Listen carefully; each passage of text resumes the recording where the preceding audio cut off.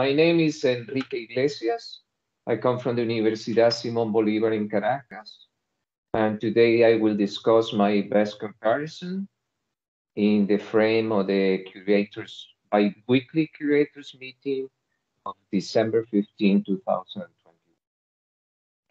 My comparisons are centered around the area of plasma physics.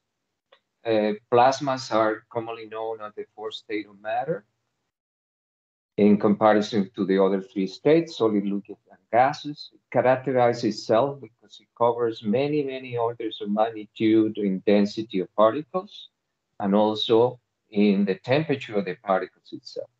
So that, for the physics point of view, that explains very well the fact that plasmas are shown in nature and in the laboratory in very different fashions. Of these different ways that the plasma manifests itself, we will study. Well, what happened? I kind of. Okay, we will study the so-called cold plasmas that are low density and low temperature, and also we'll study or we'll work on extract information for our comparisons in laser produced plasmas, which is a higher density, higher temperature. And this is binded together by the process called plasma spectroscopy that can be used in any of these type of plasmas to make a measurement. So within the RKG, this comparison fits pretty well in three different fields: applied physics, plasma beam physics, optics, quantum optics, atom molecules, and plasmas, depending on how is the main line in the comparison. And along this curation time, I work in different comparisons in these three fields that compile approximately 180 papers. The information of these 180 papers and somehow contained in these comparisons in these fields. Okay, so I'll start with the graph view of the comparison that I'll discuss for you today. Graph view is an environment that is provided by the ORKG. I call this comparison a layer comparison because you can travel through it from a more general quality approach to a more specific quality approach until you get to your entry point where you can enter your data in different type of formats. So it can be a literal, it can be a number, it can be a universal resource. There is a connection between the first layer of the comparison and the entry point, and it's through a very unique path that takes you from subjects through attributes, which is in RKG language, we call it usually property, to an object, and so on and so forth until you get to your entry point.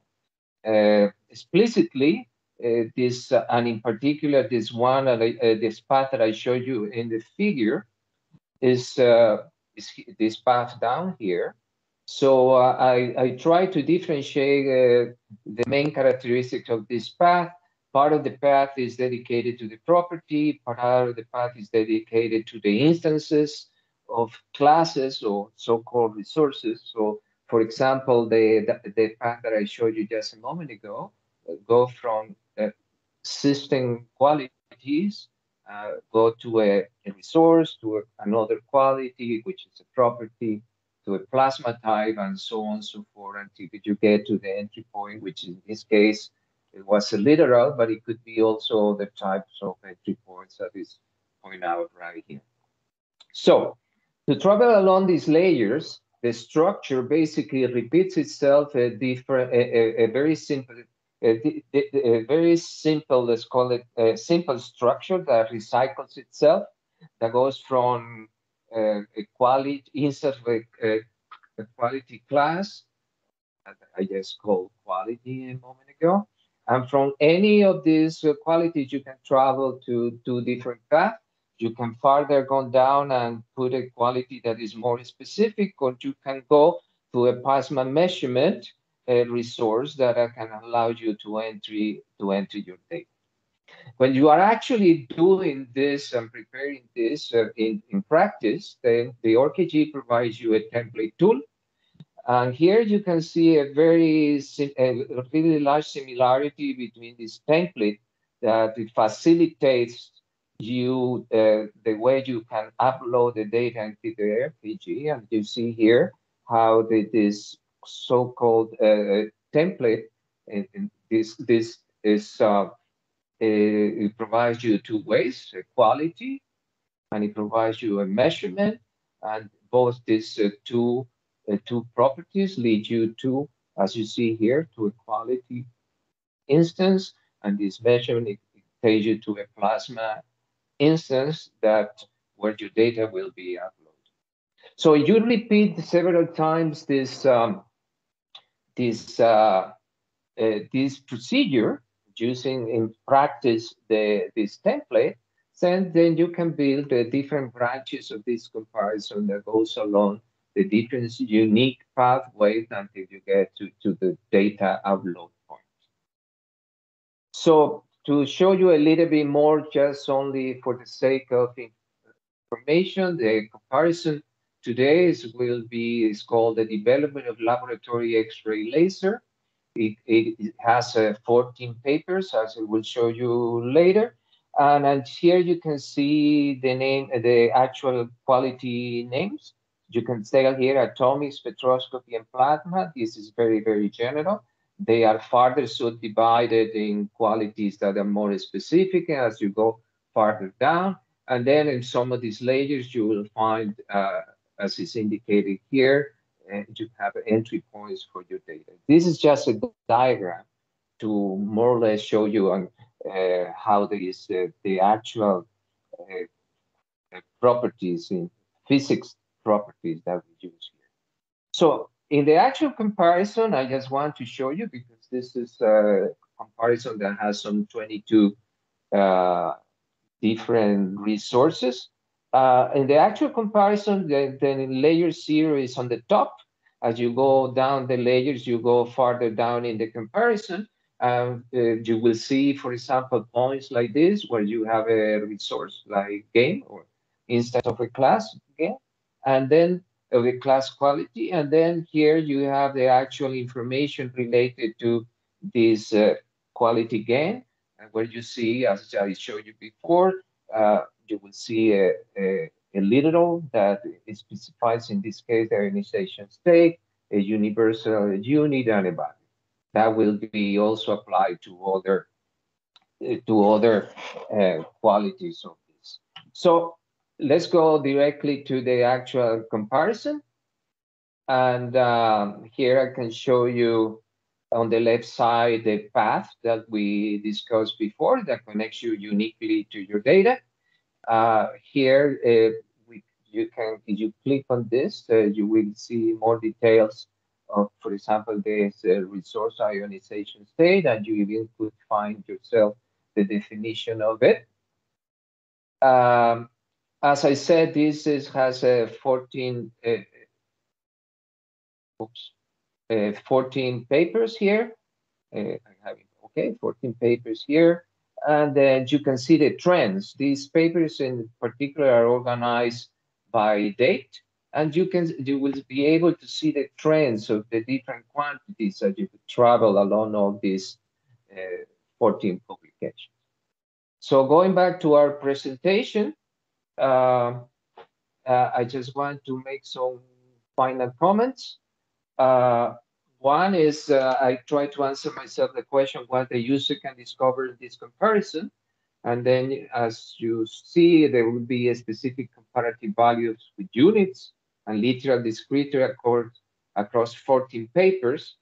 If you relate this comparison to other companion comparison in this same specific problem, then you will be able to see the information extracted for 65 publications, and it will give you a very good feeling of the relevant physics that drove the evolution of this field.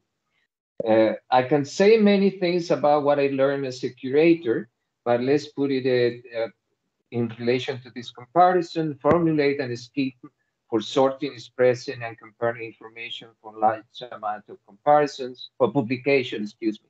Recommendation, increase the capabilities with the comparison front end in the particular case of comparisons where the structure is repetitive all along the papers. It will be recommended that somehow the interface will help you to recycle the structure and automatically differentiate the different RIDs of each one of the instances of the class. The future work, a friendly and more efficient method of loading large amount of papers with complex repetitive structure, and update all my comparison of this creating period to this final best version of the comparison that we discussed today. Thank you to Kate Dean for his collaboration all along this period of learning, and thank you to you all for your attention. And sorry that I passed 1 minute of the established time. Thank you very much. Thank you, Enrique, for this wonderfully structured presentation. Are there any questions from the audience?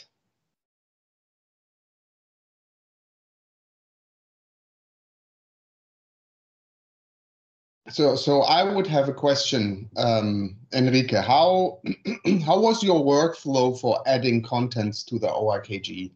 Did you have a specific procedure how you were approaching it? Yes, with time. Okay. At the beginning of the period, I used the possibilities of the RKG to upload in CVS files of Excel, but those didn't provide structure that I'll show you today. But still, having an application like Excel, for example, to collecting all the information, that's something that I used all the time. So I will first read all these papers. I had to go to the text, but I knew what I was looking for. And then well, of course, first I will have to put in my mind the structure of what I wanted to do. Now I think I have one that I can apply to many, many times, which makes me very happy. So I will read the papers, and then I will collect this into an Excel sheet. I should say that it's always I did that. And then I had that Excel sheet accomplished. That's when I went through and used all the ORKG tools to upload the data. But I first always had an Excel sheet. For every comparison I have an Excel sheet with all the information. I see. Have you a suggestion what could replace this Excel sheet? Which tool should we invent to replace that Excel sheet? Well, yes, I think I have a comment in this respect. It will depend very much how you extract your information. If you recall in our first meeting, for example, the examples that were shown, it seems that a lot of the information could be collected in the abstract of the paper. But I should tell you that that was not my case. I really had to go into the paper. So if the information could be in the abstract only, I guess along in the future of the evolution of the ORKG, maybe you decide so. Then maybe you can create a tool that somehow, I had no idea, you are the experts on this, that somehow can easily collect information there. But it won't be easy, I would think. But if the information is inside the paper, I don't know. I don't know what to tell you. I really had to go through it. Of course, I could identify in the paper the paragraphs that I got no information for it because I was looking for numbers, for example. So I will go straight to where these numbers were. So maybe there is a hint there of what can be done. So I will not read every single letter of what is in the paper. So because I knew what I was looking for, Sure. but this information comes in many, many different formats and tables. I don't know. You are the experts. I don't know. But if everything is in the abstract, maybe it could be a tool for that. Mm-hmm. Thank you. Any other questions?